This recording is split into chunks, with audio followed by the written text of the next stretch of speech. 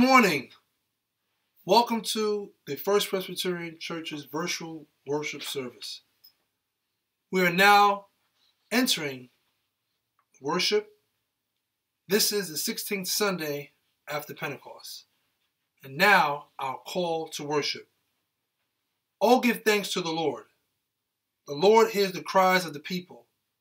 Give thanks to the Lord. The works of the Lord are great. Remember what God has done. Give thanks to the Lord. God has done miracles, and the Lord always remembers God's covenant. Give thanks to the Lord. Glory and praise is due to the Lord.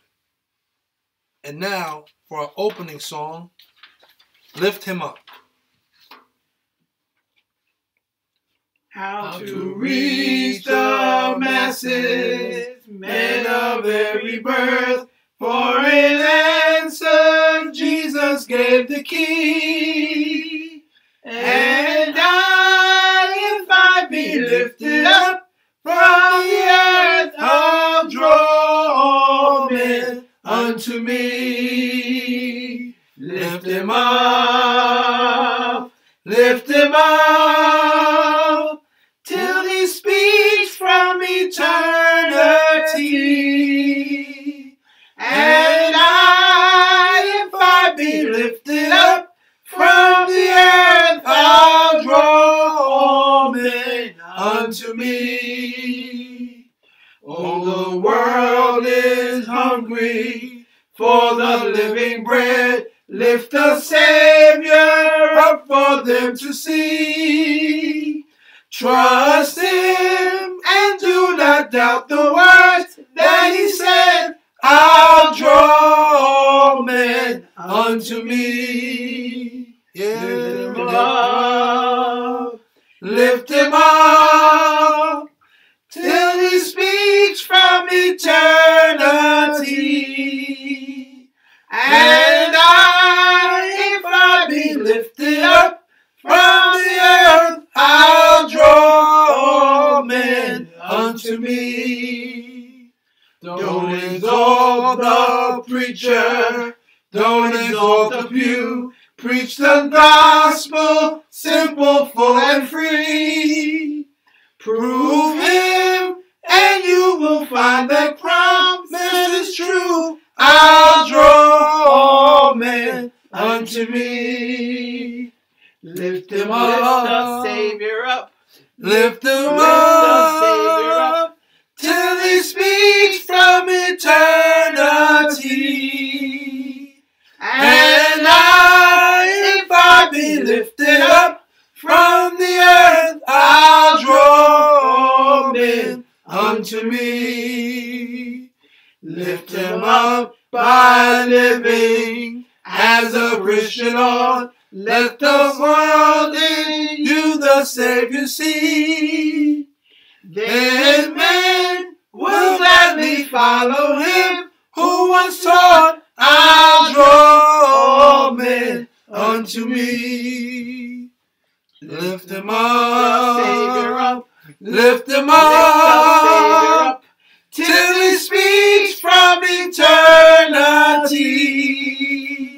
And if I be lifted up from the earth, I'll draw all men unto me. Amen, amen. And now we'll have a call to confession by our Deacon Norman Fields. Good morning. Our call to confession. Trusting in God's mercy, let us confess our sins against God and our neighbors. Now we'll have a prayer of confession in unison.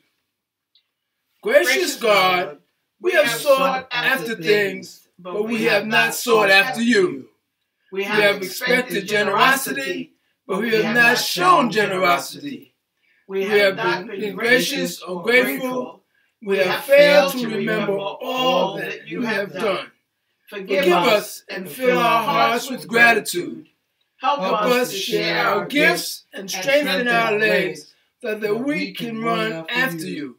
Oh God, in Jesus' name we pray. Amen. Amen. Now we will have a moment of silence following the assurance of pardon and the passing of the peace by Minister Norman Martin.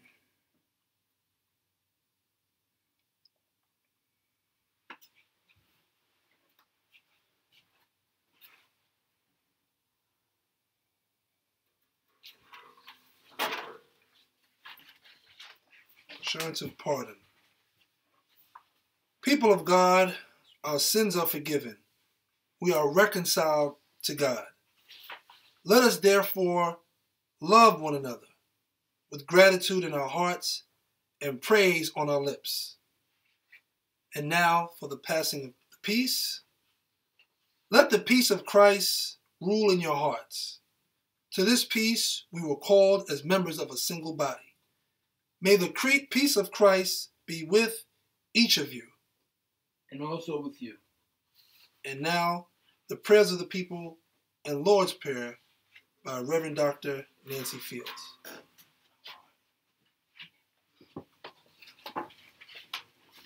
Good morning. This is the day that the Lord has made. We will rejoice and be glad in it. It is a day that is filled with much going on. The pandemic, the storms, the California fires. The children are still held in hostage, we know, around this country. There's a lot going on, not only in this country, but around the world. Not only around the world, but also in our homes, in every place and space. We know that there is a place, though, that we can come, where we can lay our concerns at the altar. And that's what we're going to do right now. Let us now come before the throne of grace. Lord God, we come before thy throne of grace. We are grateful. We're grateful for the opportunity that we have this day to stop what we're doing, to stop our busyness, to stop our worrying, to stop all the things that would hold us back from worshiping you, knowing, oh God, that you are God all by yourself. And so right now, Lord, we just want to say thank you. Thank you, Lord. Thank you, God, for all the many blessings that you have bestowed upon us. Yes. The blessings, oh God, of peace. The blessing, oh God, of knowing that you can do all things but fail.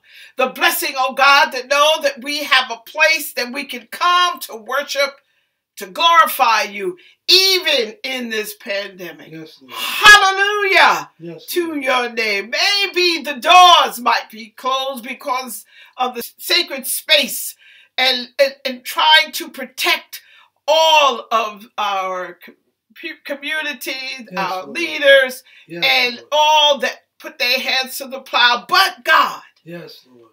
these leaders of the First Presbyterian Church of Mount Vernon have found it not robbery Yes, Lord. to also be able to allow us to worship you in Yes. spirit and in truth. We thank you for Thank you, these Lord. virtual worship services. Thank We you, Lord. thank you, oh God, that they allow us Yes, Lord. to lay all of our cares and our supplications upon the throne of grace. Yes, So, Lord, Lord. we thank you for hearing our cries. Thank you, Lord. We thank you, God, for this moment Yes, Lord. in our lives. We thank you, God, for just being you. Yes, Lord. And as, oh God, we continue to move around, some of us are essential, having to go into offices, classrooms, hospitals, Yes, nursing Lord. homes, businesses. Oh God, we're having to ride buses and trains and Uber and all of those things. But we, Lord, right now, just ask that you would continue to bless our lives, Bless us, Lord. bless our families, Bless us, Lord. bless our children, Yes, Lord. bless, oh God, our educators, Yes, bless, oh Lord. God, our doctors doctors, our nurses. Bless, oh God, this branch of Zion. Yes, Lord. Continue, oh God, to allow us to remember those, oh Lord, that are unable to get out. Lord, continue, oh Lord, to allow us to remember those that are alienated from family and friends. Yes, Lord. We ask, oh God, that you would allow us, oh God, to reach out and touch all of those who we can, even if it's by phone, even if it's by mail. However, oh God, allow us to reach out and touch. Yes, Lord. We ask, oh God, also that you would bless the non-essentials. Yes, Lord. Those, Lord, men, women, boys, and girls that are legislated to be at home for whatever reason. Lord. We ask, God, that you would bless them. Bless the parents that now have to work with their children online, or those that have to send their children out to the schools. We ask your special blessing upon them. This is probably the most difficult time, having to decide the which and the where. But we ask, God, that you would be with them. Yes, Lord. Bless, Lord, our seniors, oh God, wherever they may be. We ask, God, that you would touch them with a special touch of your peace and your love and your grace and your mercy. Lord. Thank you, Lord. Continue, oh Lord, to be an ever-presence in their lives. Then, Lord, bless all of those babies that are being held hostage, wherever they may be, oh God.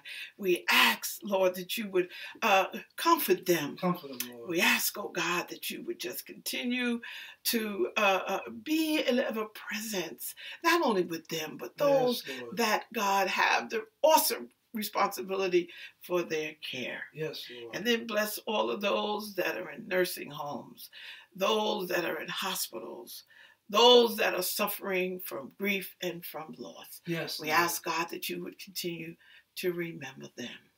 Bless this wonderful branch of Zion. Continue, oh God, to touch all that their hands have to do, that, oh Lord, they may be able to do all things and do all things well. Yes, Lord. And so, Lord, now in the words that Jesus taught his disciples, let us say together, Our Father, who art in heaven, hallowed be thy name. Thy kingdom come, thy will be done on earth as it is in heaven. Give us this day our daily bread, and forgive us our debts as we forgive our debtors. And lead us not into temptation, but deliver us from evil. For thine is the kingdom, the power, and the glory forever. Let us say together, amen, amen, and amen. And now we come to a part of this service where all of us can participate in it. This is our offering time, and we would invite you that at the end of this service that you would go to the First Presbyterian Church's webpage. Actually, you're probably on it already, but when you finish viewing this wonderful service, we ask that you would press that donate button. And when you press that donate button, give the best that you can. And we would certainly be very grateful that whatever you give would be for the continual uplifting of this branch of Zion, that the work that this church has been called to do might be able to go forth with much power and much effect. And then those that would like to give but cannot, we just ask that you would do the best you can to continue to lift up this church. Amen? Amen. Let us pray. Lord God, we ask your blessing upon all the gifts that will be given. Bless the gift and the giver. And then, Lord, that those that wanted to give but could not, we ask, oh God, that you would bless them also. We ask, oh God, that the gifts that will be given may be used for the uplifting of your kingdom here on earth. We lift this prayer in Jesus' name. Let us say together, amen. Amen. Amen. Amen. And amen. And now, the prayer of illumination. Let the wisdom of your word rain down on us like manna and feed us, that we may be strengthened to do the work to which we are called. For the glory and honor of your name, let us say together, amen. Amen. And now our scripture lessons. The first lesson will be taken from the book of Genesis. Genesis chapter 50, verses 17 through 20. And the word of God will be read out of the New International Version of the Bible. And the word of God reads, "This is what you are to say to Joseph.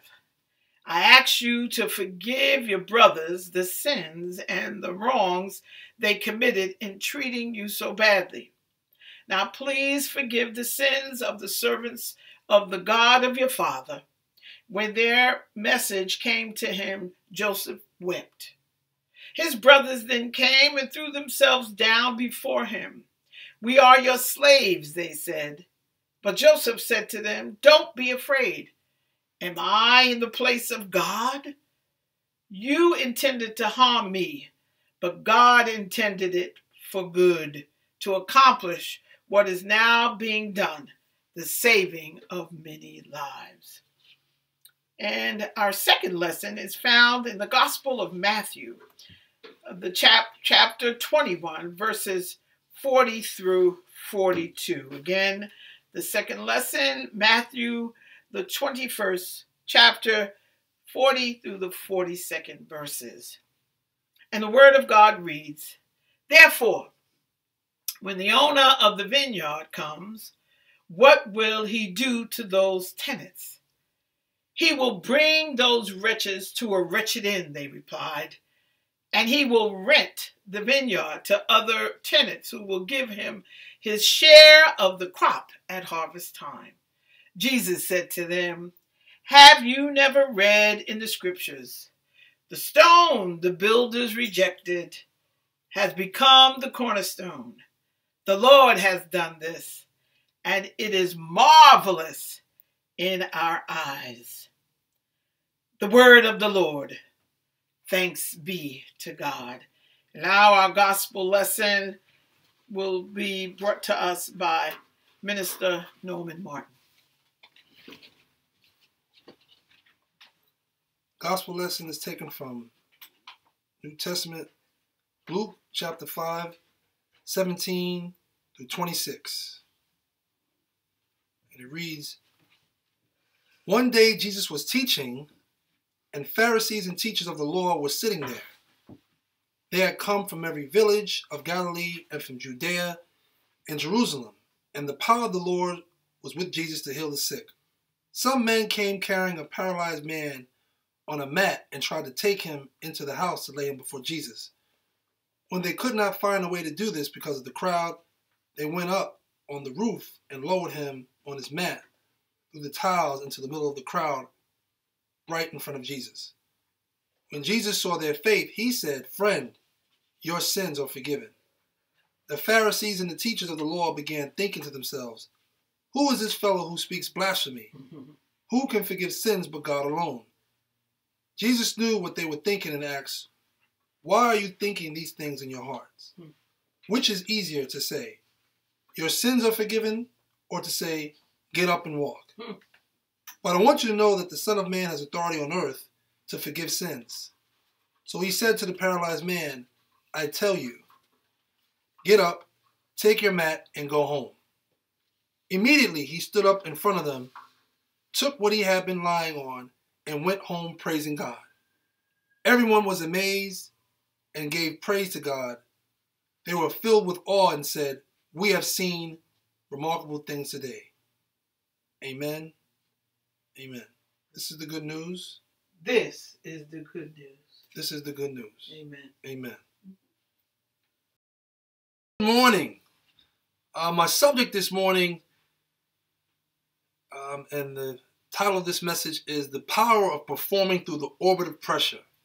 The power of performing through the orbit of pressure. And the message this morning is the key verse is taken from Luke 5 and 20. And it reads from the King James Version, "When he saw their faith, he said to him, 'Man, your sins are forgiven you.'"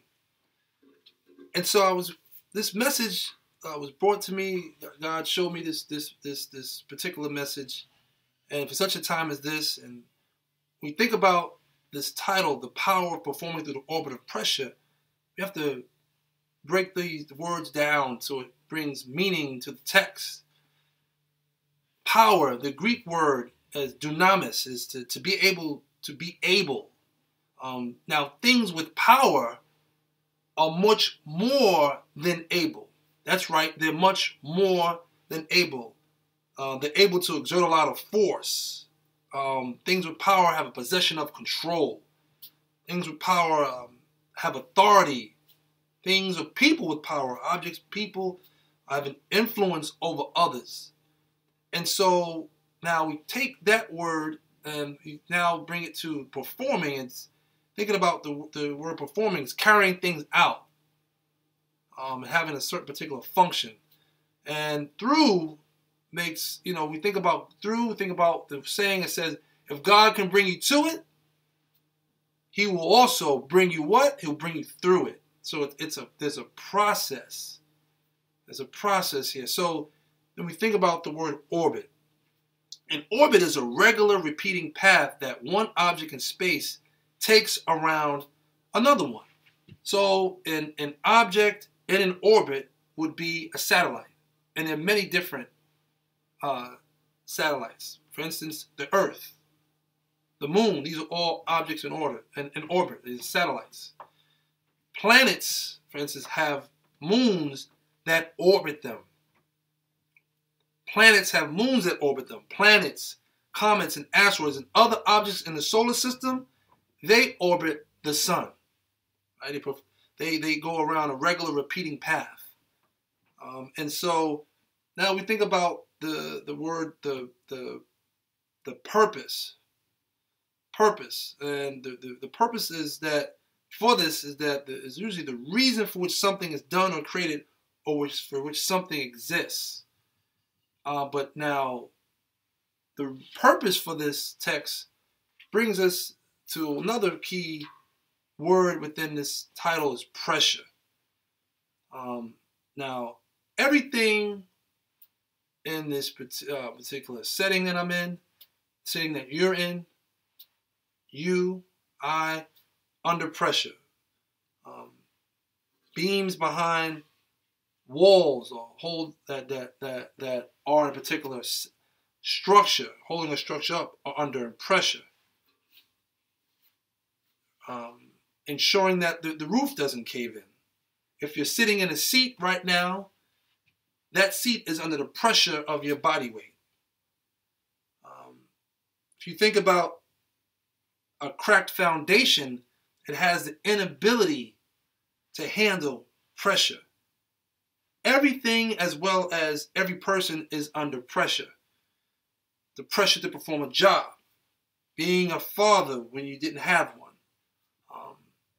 balancing money when you grew up on food stamps, holding your tongue when someone gets on your nerves, pressure.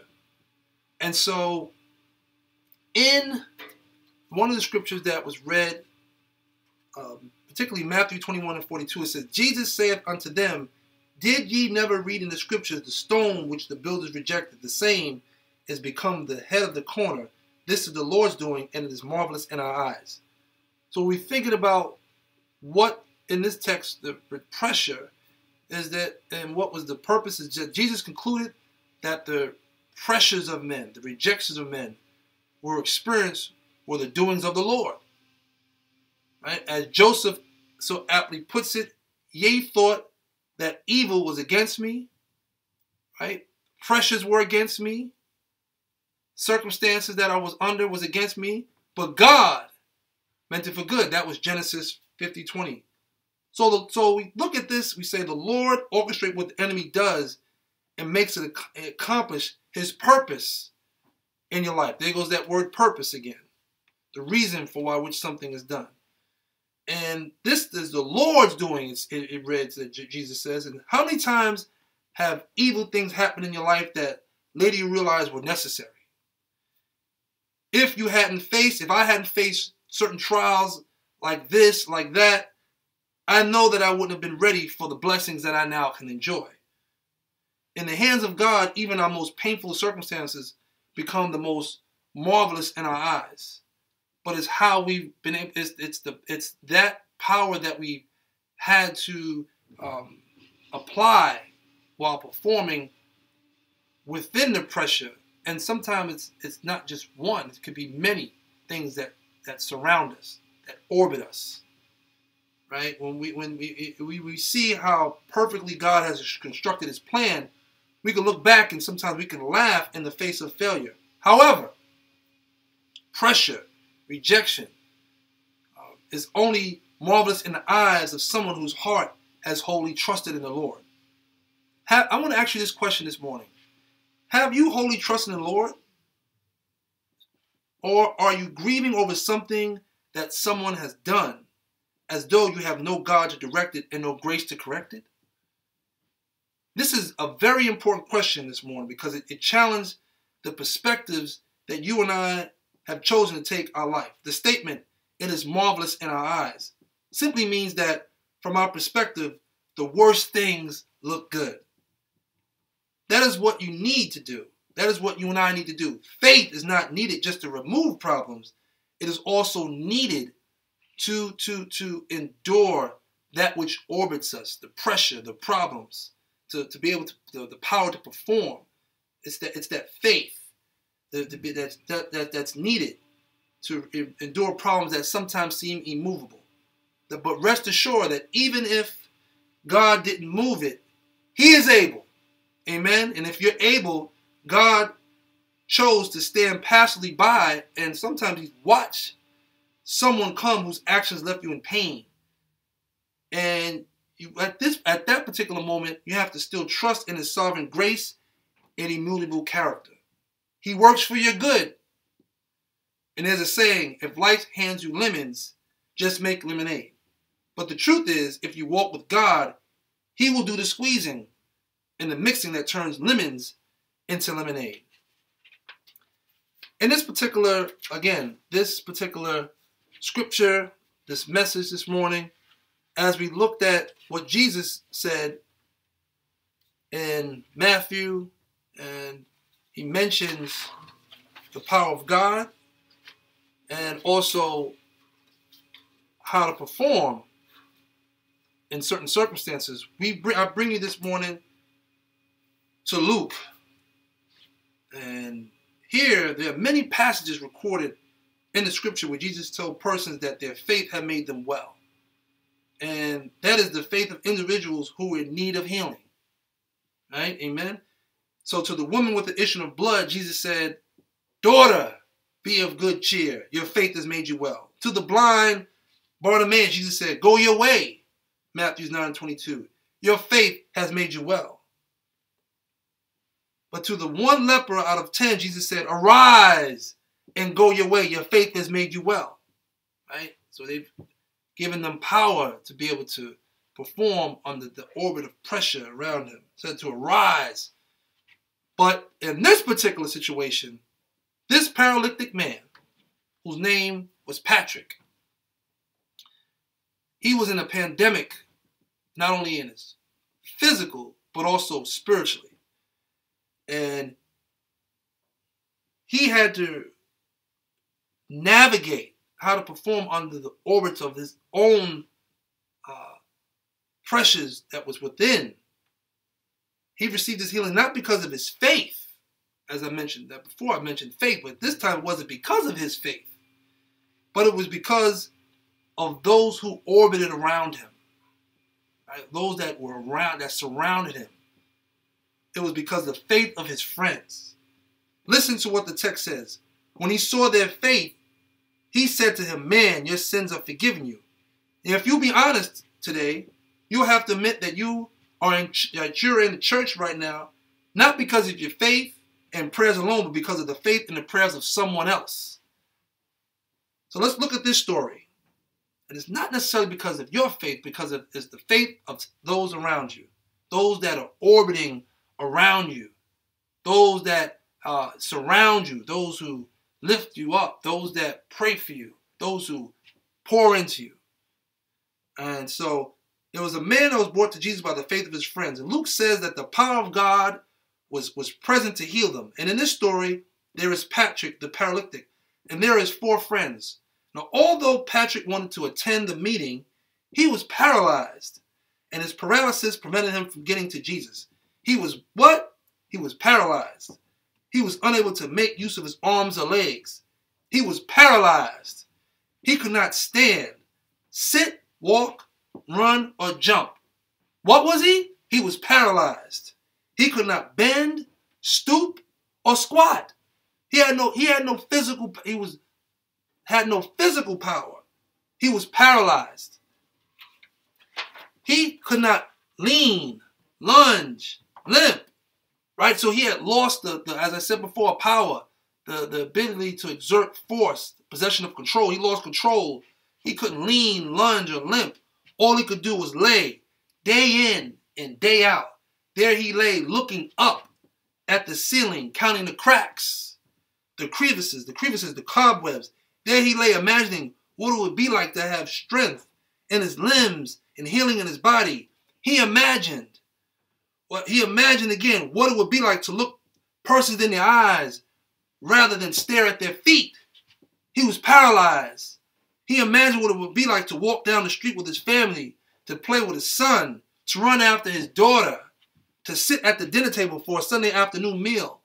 So today there are people all around us, especially in this pandemic, who are like this man, people who are in a state of paralysis, who lost their power, who maybe not in their arms, maybe not in their legs, or maybe not in their body, but still they are paralyzed. They are paralyzed by some social situations, circumstances, or incidents in their lives, some unresolved conflict, some unconfessed sin, some unpaid debt, paralyzed by their fear, paralyzed by their past, paralyzed by their looks, paralyzed by their race or color, paralyzed by their sex or sexuality, paralyzed by low self-esteem or no self-esteem. They have the activity of their limbs, but still they're paralyzed. It is not that they are necessarily lazy or crazy. It's not that they do not want to work or they do not want to make a contribution. It is that the circumstances have overwhelmed them and have kept them out of the game of life, conspired them out of the game of life, and they need a lift. They're in the same condition as this man, and unless they get a lift, they're going to remain powerless, paralyzed, unable to perform through the orbit of pressure. And before we judge them, we should remember when we went through whatever we went through, and that somebody had to lift us up because we could not lift ourselves. Now, as never before, we are challenged in so many ways to move persons beyond their state of paralysis so they can get to Jesus. And that is what serving God, living for Jesus, and loving people is all about. That is a social activism for this millennium and every millennium to come. We must make it our business, our number one priority to help somebody get to Jesus. Help somebody. Help somebody. There are many people who are not going to receive the message of salvation unless you lift the corner of their mat and bring them to the place where they can hear from God, become missionary in your walk, become missionary in your faith, become missionary in your prayers, become missionary in your ministries. Right? So women not only need to be loose, they need to be empowered. Men need to be affirmed and appreciated. Children need to be mentored. People need more than chicken soup for the soul. They need the meat of the word. In other words, they need a lift. Paralyzed. Not able to perform with power through the orbit of pressure. It is not that there are no miracles available. It is not that there are no opportunities available. It is that folks need a lift. Further, I came to tell you today that this nation, although in a new millennium, is in a state of paralysis. And the state of paralysis in this nation is somewhat of a paradox. We are technologically powerful, morally paralyzed, economically potent, ethically paralyzed. politically perceptive, but spiritually paralyzed. I'm convinced that people of power and privilege just don't get it. But we're going to get back to this man, back to this sermon, back to this word. Here is this man caught in the throes of his dilemma when in step these men. And I love these brothers. I love them. I call them, they call it in Michigan the Fab Five, but I call them the Fab Four. And on this day and on this occasion, they became what you call a fraternity of faith and lifted this brother. These brothers took the vision of the million. They took the vision of the Million Man March very seriously. They marched and then they moved. They saw brokenness in their community. They saw lameness in their community. They saw paralysis in their community. They saw impotence in their community. And they picked it up, put it on their shoulders, and went to the one that could do something about it. Oh, hallelujah in here. Hey, they took this man and they did something about it. They didn't just watch and not do anything. They moved. They didn't just march. They moved. And like these brothers, they said, this is our community. This is our friend. He is one of us, right? His problem is our problem. This is our brother. Amen? And so here we have it, that they took on a situation and they said, we'll handle it. Not just you handle it, we'll handle it. Not just you'll deal with it, we will deal with it. Not just you will take care of it, we will take care of it. They voluntarily took this brother up in their arms and made their way to Jesus. Hallelujah. Look at them now, lifting this paralytic man, taking his weight up and putting it on them. Right? They not only was this man had pressure orbiting around him, but he had friends that orbited around his pressure, that orbited around him. So that when he was paralyzed, the power of their power helped him in his paralytic state. And so this is what you call the church with faith in action. This is social activism. This is the church growth. This is the church practicing what it preaches. This is outreach. Now, carrying a man on a pallet is not easy. Not only did they have to be concerned about obstacles in the road, the man himself became a problem. He kept trying to see where they were taking him. He wanted to see ahead. He didn't have his faith was not as strong. He kept trying to see where they were taking him. Every time he would shift his weight on that pallet, these brothers would have to stop and get their balance before they could move on. Getting people to see Jesus is not easy. And that's what this is saying in this text. Serving people is not always delightful or comfortable or smooth. And even now, dealing with members, that it's not easy, right? And there's the resistance. But there are problems, there are obstacles, there's oppositions to overcome. But these brothers, and I would encourage you, just like them, everyone watching this message, don't give up. These brothers were tenacious. They were also tardy. They were late for the start of the meeting. And it's important to note that if these brothers had decided to go to the meeting without the man, they would have been on time. Right? So concerned about time. But God's time is always on time. They probably would have taken another form of transportation. They probably would have taken a Lexus or a limo or Lincoln. They would have been there when Jesus began to teach and in front of the front row and the choice seats and right down front, looking into the face of Jesus, where they could have seen everything and been seen by everyone. But it matters not where you sit in the church, but rather who sits in the church because of you. It matters not who sees you in church, but rather who sees Jesus in the church because of you. To turn this world around, to get this nation back on track, to get our children off drugs and tobacco, to keep them from killing themselves and each other, to get their family restored, the church revived, and the nation renewed will require a great deal of sacrifice and service on our part. But where there is a will, there's a way. And so when they arrived at the meeting, it was not only standing room only, but the room was filled beyond capacity. And as a matter of fact, my sanctified imagination tells me they had an usher looking out every few minutes for the fire marshal because the capacity crowd was certainly in violation of the public assembly ordinance. Imagine the disappointment these brothers must have felt when they saw this crowd because they wanted to get their friend to Jesus. But faith and service don't quit. Faith says there's always a way. Faith says that all things are possible if you believe. Faith says we can get this man to Jesus. Faith says we can make it if we try. They tried the front door, no room. They tried the back door, no room. They tried the windows, closed.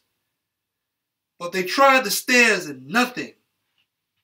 And when they were about to give up, they looked up. There's always a way, and as it says in this text, there's always a way if you look up. When things started going bad for you, you have to look up. When you don't know where your hope cometh from, look up. When you can't see your way through, look up. When you don't think you can make it, when it seems like you can't take it, look up. When you're about to give up, look up. Faith requires that we take the high road. Faith has always been the key to unlock the treasure chest of heaven. And in order to get in touch with heaven, you have to do what? You have to look up. Amen, somebody. You have to look up. And so, what the text is teaching us tells me that when Jesus heard the sound of the plaster breaking up over his head and the bricks and the mortar being moved, when he saw these four men struggling to gently lower their friend into the midst of the meeting, that tugged at the core of his being. He saw their compassion. He saw their love. He saw their service. He saw their faith. He knew that these brothers had gone out of their way, overcome their own obstacles, seized an opportunity, put aside personal concerns and differences, checked their egos at the door, and brought their friend to him. But when Jesus sees faith like that, his heart is touched. His spirit is moved. And from that point, he will act. Amen? He will act. And he saw their faith, and he said to them, man, your sins are forgiven. Get this. He saw their faith, and the man's sins were forgiven. One more time. He saw their faith, and he healed the man. You see, you've got the power. If my people who are called by my name will humble themselves and pray and seek my face and turn from their wicked ways, then will I hear from heaven. Then will I forgive their sin. Then will I heal the land. It says that in 2 Chronicles 7:14. Then I will heal the land. There's enough faith in this church today, in this world, to save this entire world. How do I know? Because my Bible tells me that if you have faith the size of a mustard seed, you shall speak to the mountains and they will not fall into the sea. My Bible says to me that all things are possible if you believe. It was the faith of these men who got their friend to Jesus. And it will be the faith that brings others to Jesus. You need not look around. You need not look around to see what God is going to use to lift people in the community. I've got news for you. God is going to use you. God is going to use me. God is going to use us. And I want to say this, is that ultimately, Jesus saw their faith and said to them, man, your sins, whatever they are forgiven. The Pharisees and the scribes got right on this. They thought that Jesus had crossed the lines of protocol. He had abused heavenly authority. And it says, only God and God alone can forgive sins, they said. Jesus, who do you think they are? That's what they were saying to him. But don't you know that there's not only resistance getting people to Jesus, there's also resistance getting people when we bring people to Jesus. Who are these scribes and Pharisees? They were members of the religious order. They were teachers of the law. They were church folks like you and I. Well, I didn't want to show off, Jesus said. You see, forgiving sins was really the easy part, he says. But if you really want to know who I am, if you really want to know what I could do, if you really want to know the power that I have, watch this.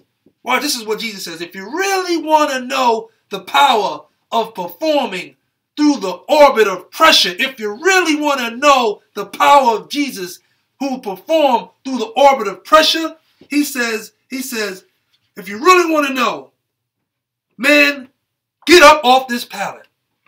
Man, rise and pick up that mat and go home. Go on with living your life. Go back to your family. Go back to your church. Get up.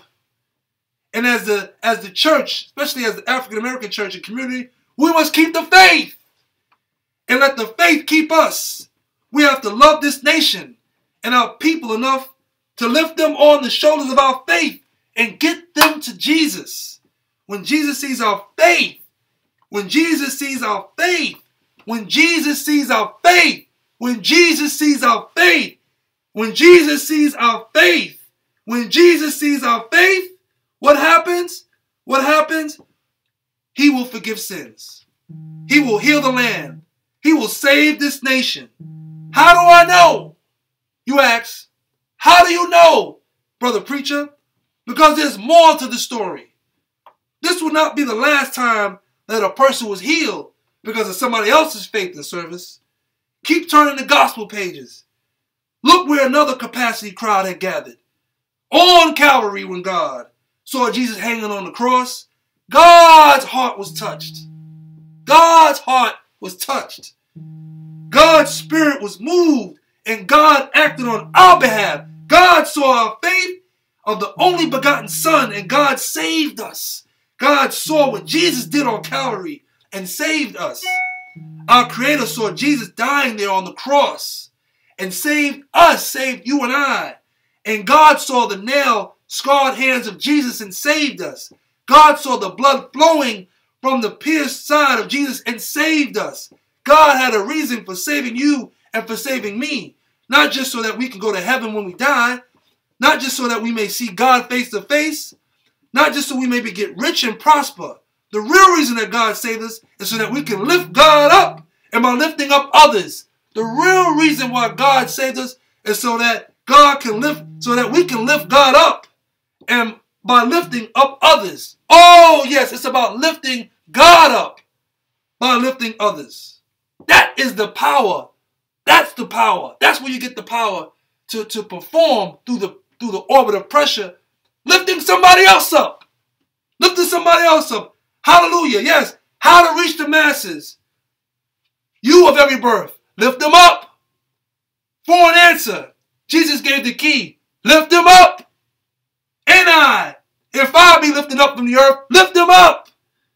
I will draw all men unto me. Lift them up. All the world is hungry for the living bread. Lift them up. Lift the Savior up from them to see. Lift them up.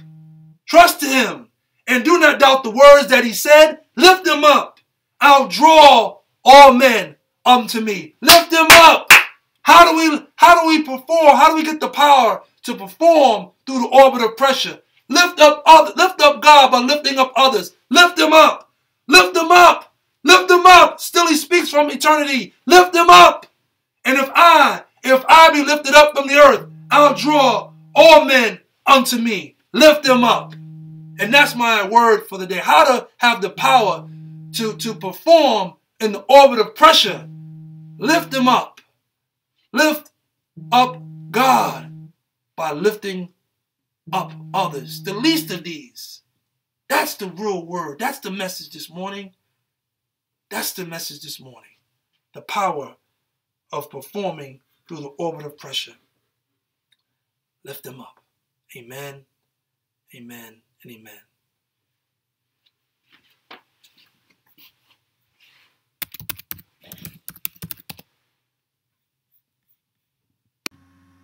And now for the Apostles' Creed. I believe in God, the Father Almighty, the maker of heaven and earth, and in Jesus Christ, his only Son, our Lord, who was conceived by the Holy Ghost, born of the Virgin Mary, suffered under Pontius Pilate, was crucified, dead, and buried. He descended into hell. The third day he arose again from the dead. He ascended into heaven and sitteth on the right hand of God, the Father Almighty. From thence he shall come to judge the quick and the dead. I believe in the Holy Ghost, the Holy Catholic Church, the communion of saints, the forgiveness of sins, the resurrection of the body, and the life everlasting. Amen.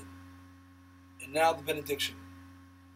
The grace of God, the love of our Lord and Savior Jesus Christ, and the sweet communion of the Holy Spirit will rest, rule, and abide with your people, now, henceforth, and forevermore. Through Jesus Christ, our blessed Lord. Amen.